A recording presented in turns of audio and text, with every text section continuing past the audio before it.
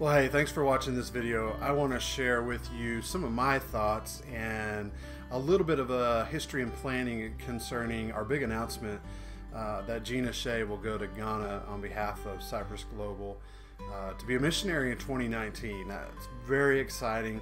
I know that she's excited.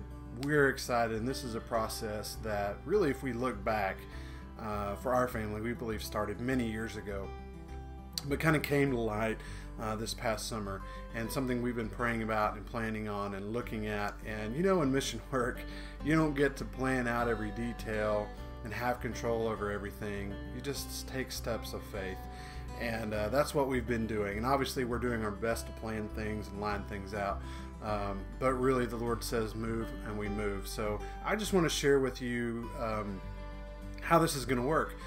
The plan is for Jeanna to accompany the men's mission team in February of 2019 to go over to Ghana and then get set up, and then we will head on out.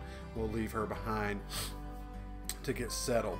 And then obviously when we leave country, she'll stay there, and she'll be there most of 2019 working with Cyprus Global Ghana and our partners there like Pastor Hayford and Headmaster Emmanuel and our brother Mike and many others that many of you know or at least have heard of. The property that we purchased is, the projects are ongoing, and she'll be a part of those projects. She'll be a part of partnering with the Tessie Church and assisting Hayford and their church in ministry while learning at the same time. She will be a part of discipleship and leadership development. She will also be a part of receiving and hosting and leading mission teams that come into the country. That has long been a passion of hers, and that's something that I've been praying for, someone that can help me, because I can only go so many times. We're getting to the point in this ministry where we can send more than I can actually go, and that's a good thing. I'll have to admit, I'm going to be super jealous when I send the first team and I don't get to go, but I know that's growth, and I'm excited about that. So that's kind of a picture of what she's going to be doing while she's there. But what happens between now and then? There's a lot to do.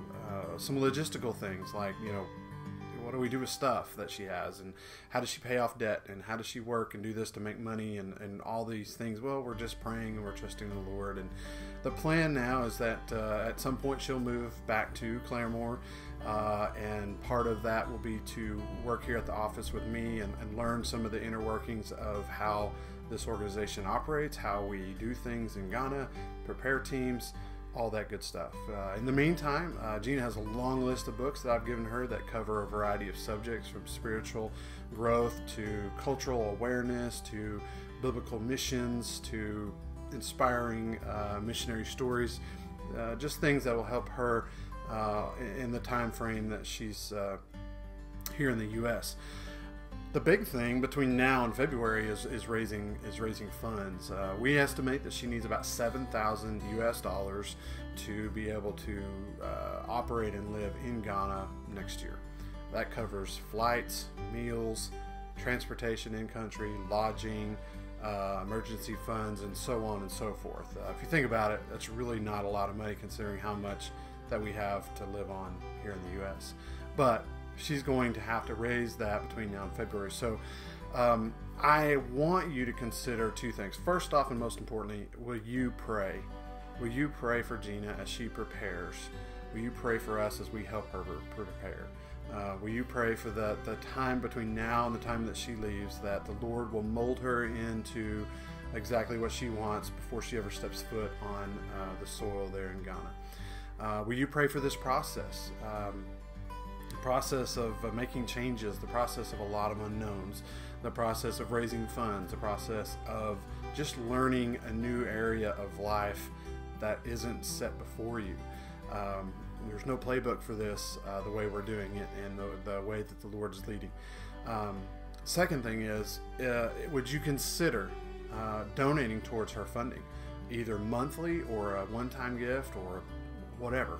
Every little bit helps, and will go directly towards her funding that she will use to cover those expenses that I just mentioned. That's obviously a big thing. Can't do mission work without money, and we ask you to be involved in both of those ways. I also ask that you would encourage her It's exciting right now, and I'm sure there's already been some doubts, but no doubt there will be more, and there'll be frustrating and discouraging times. So if you think of her, pray for her, and encourage her. Send a message, an email, whatever. Just say, hey, proud of you, or I'm praying for you, or whatever. That would be encouraging. That is a big deal. So anyway, that's kind of where we're at, where we're going through. We'll update you more as we get along further down in this process. But right now we're kind of starting from scratch and making life transitions. She's finishing up her job in the near future, and we'll be moving back to Claremore, raising funds, learning the organization, learning the ministry, learning a new culture. Although she's been there a few times, it's a whole different ballgame to live there. And a lot of that she'll learn on the job training. But we want to get as ready as we can in the meantime. So I invite you, come along and join this adventure. See what God does. See how God uses this, and be a part of what He is doing, not only here in the U.S. through Cyprus Global, but in Ghana through Cyprus Global Ghana, and now as we send our first missionary by way of Jeanna, Shea.